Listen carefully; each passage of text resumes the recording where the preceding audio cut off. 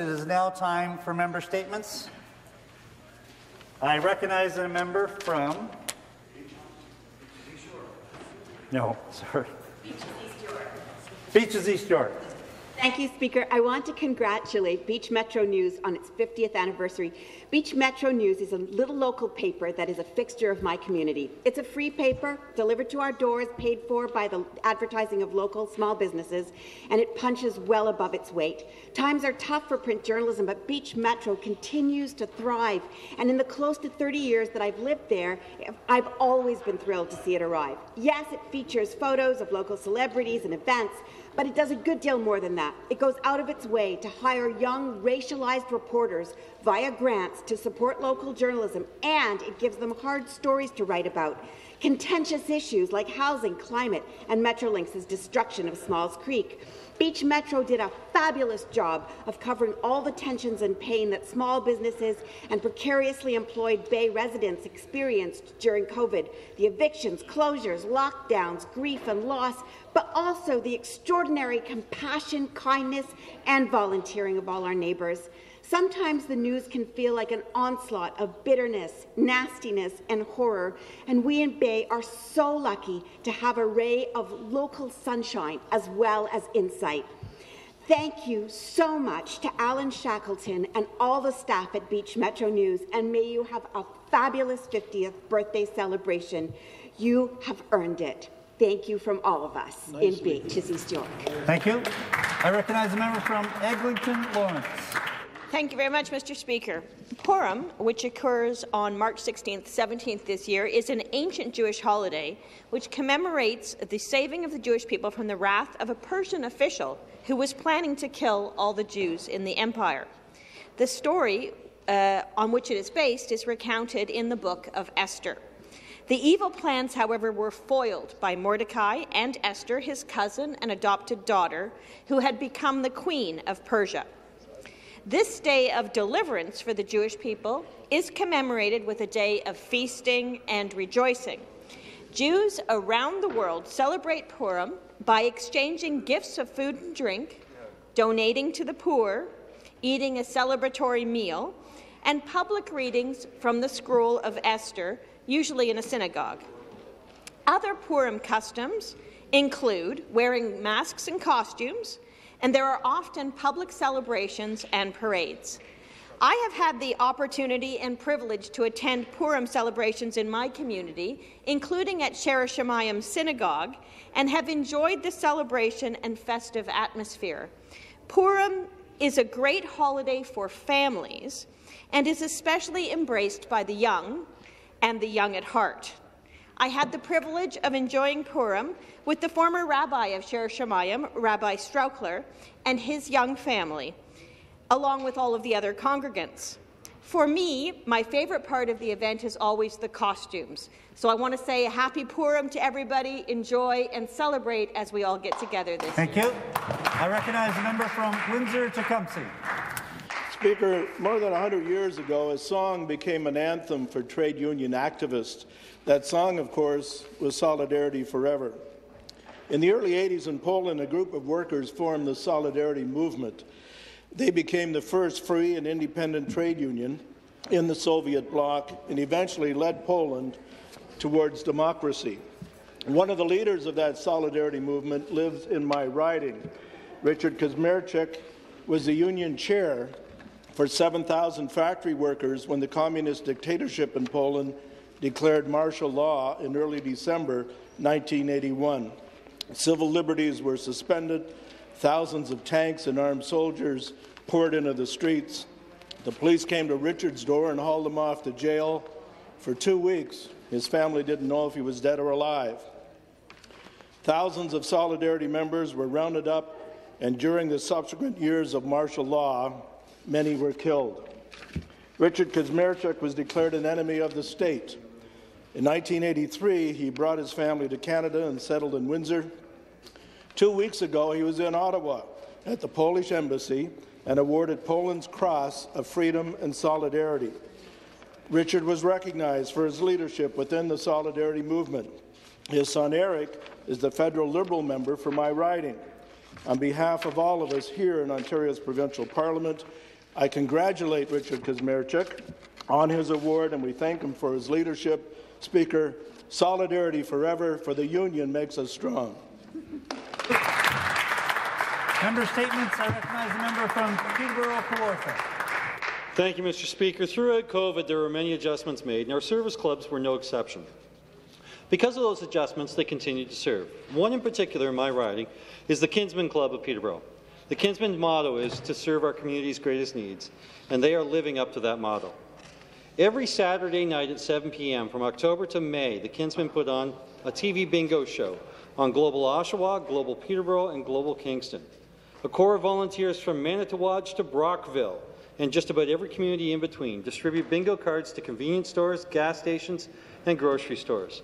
And on Saturday nights, with the help of Chex TV in Peterborough, a group of 10 volunteers put on the bingo show. It's been a staple now for almost 3 decades. Prior to COVID, about 6,500 bingo cards were sold each week. But last year, TV bingo exploded, with close to 30,000 bingo cards being sold each week by Christmas. Not only did this simple TV broadcast provide a needed distraction from the frustrations of COVID-19 for so many, but also meant that the Kinsman Clubs could serve their community's greatest needs that much more. In Peterborough, $50,000 from bingo went to the CMHA to help purchase one of the mobile mental health and addiction buses, and $15,000 went to the Kawartha Food Share. In Lindsay, donations of $20,000 to a place called Home and $10,000 to Kawartha Lakes Food Source were made. Who would have thought that playing something as simple as bingo during COVID-19 would have so much of a positive effect on our communities?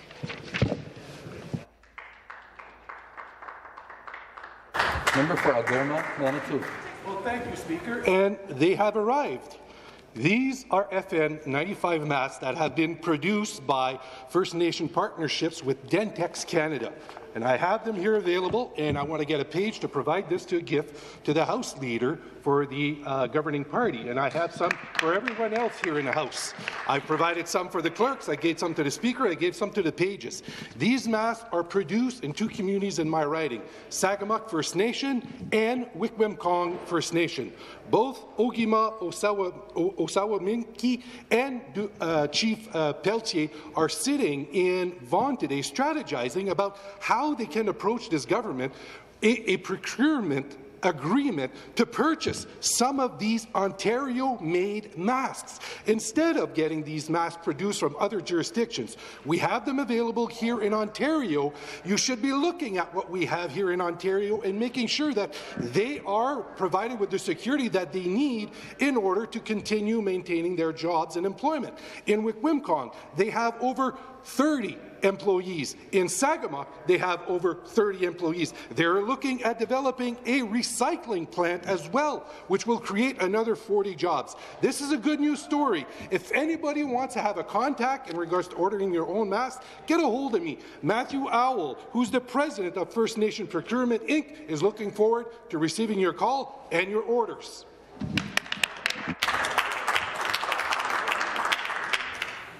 Next, we have the member for Ottawa South. Monsieur le Président, Thank you, Mr. Speaker. March is the month of the Francophonie.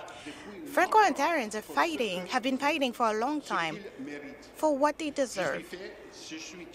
I'm very proud to have worked alongside them in a government and in this House to continue in this fight. The Francophone community is always trying to get this right. For more than a century, they've been fighting against Bill 17 so that we can save SOS Montfort, or fighting this government when they removed the French Service Commissioner. The Francophone community here in Ontario continued the fight to make sure that her linguistic rights are respected and promoted. I'm very proud to see the Franco-Ontarian flag here in this House, and my colleagues and the MPPs from Ottawa-Vanier have worked hard to make sure that they are represented here in Queen's Park. This flag reminds us of the work that has been done and the entire work that still needs to be done. I'm going to ask the members to please keep the volume of their private conversations to a minimum, please.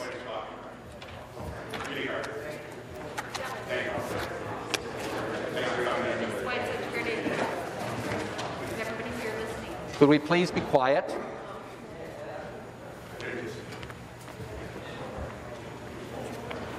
Next, we have the member for Oakville North Burlington. Thank you, Speaker. Speaker, International Women's Day is next week on March the 8th. It's an opportunity to acknowledge and celebrate women across Ontario for the incredible contributions women have made, are making, and will continue to make in our communities. Women have made many great strides to achieve equality in society, but more must be done to ensure women are protected from harassment, discrimination, and violence. February 22nd was Human Trafficking Awareness Day, and as we have learned, human trafficking is happening right here in our own backyards. About 66% of human trafficking cases in Canada occur in Ontario. To combat this, Ontario is investing $307 million in its anti-human trafficking strategy. We're also increasing community-based services by $96 million to support victims and survivors. This includes $46 million for new community programs and Indigenous services and supports. During the pandemic, we saw that cases of domestic violence, sexual assault, and human trafficking increased. As we look forward to celebrating International Women's Day, let's recognize the community organizations across Ontario who provide supports to victims of sexual violence.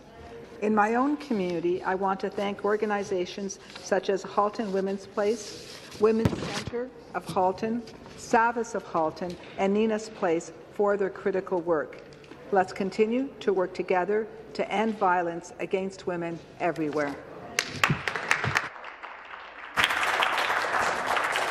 Next, we have the member for Hamilton East Stony Creek. Thank you, Speaker. Speaker, the world is watching and finally paying attention. In 2008, the Russian military invaded the sovereign country of Georgia and in the Caucasus region of Europe. The world paid some heed, but little was done beyond condemnation and sanctions. This event was, in fact, the first war to be fought on European soil in the 21st century. Few people back then thought much more of the conflict other than just a border skirmish between a distant and little-thought region. While the world focused on the battles in Iraq and Afghanistan, nearly 92,000 people in Georgia were violently displaced, with roughly 20,000 people, mostly ethnic Georgians, remaining displaced nearly 10 years later. In 2014, another important date on the historical calendar in Eastern Europe. This was the year in which the sovereign nation of Ukraine was first violated by Russian troops and tanks. At that time, the United Nations General Assembly condemned the annexation of Crimea. They reaffirmed the condemnation in 2016 and opposed the imposition of legal system of the Russian Federation and the negative impact on human rights situation in Crimea. Again, the world paid little attention to this act of war. Now, with Russian tanks and troops currently pushing in on the capital of Ukraine, the international community is finally waking up. At a rally this weekend amongst a sea of blue and yellow, I saw the flags of Poland, Lithuania, Latvia, Slovakia, and many other country flags were all in front of Hamilton City Hall. Hundreds of people. We need to do everything we can to support the free and brave people of the Ukraine. The government and all Canadians need to stand in solidarity and show the dictator and the oligarchs of Russia that their acts of aggression will no longer be tolerated. War crimes are being committed as we speak, and it's absolutely outrageous. Thank you.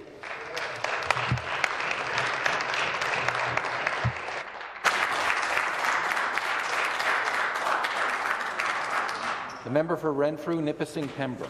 Thank you very much, Speaker. After 15 years of the Liberals taking Ontario in the wrong direction, from day one, our government made a commitment that we would increase opportunities and remove barriers in the skilled trades. Under the Liberal government, apprenticeship registrations fell by over 40%, which has led to a massive shortage of skilled labour here in Ontario. You can't build the Ontario of the future. You can't build the homes, the schools and the hospitals that people need and the transportation routes that allow the efficient movement of people and goods without the skilled tradespeople to build them. As we move beyond the pandemic, Ontario is on the cusp of significant growth. I want to commend Minister McNaughton for launching the Crown Agency to improve training and simplify services for tradespeople, the Skilled Trades Ontario, and also for streamlining the process that would allow tradespeople from other provinces to get their credentials approved for work here in Ontario. My son is a skilled tradesperson, a Red Seal carpenter, who gets up each and every day looking forward to get to work. It's a career that is challenging and rewarding at the same time. Our government is sending out a clear message. We want people to embark on a skilled trades career, and we want them to do it right here in Ontario. Ontario is the place to be, a great place to live, work and raise your family, led by a government that values the important work you do and will always have your back. Thank you. Well done.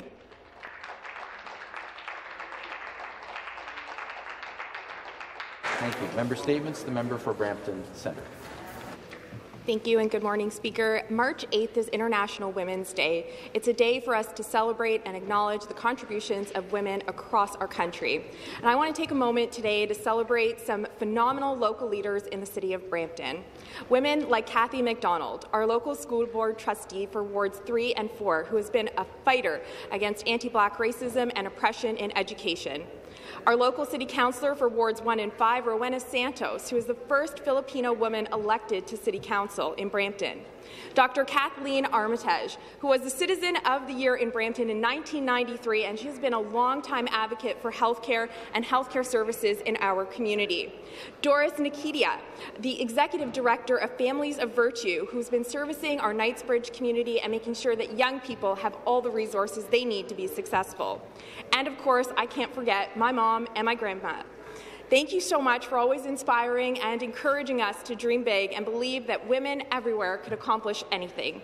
This year's theme for International Women's Day is breaking barriers.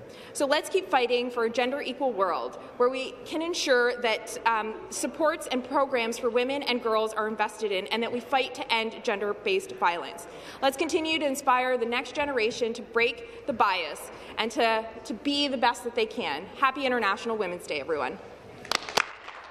Thank you. That concludes our member statements. I hesitated to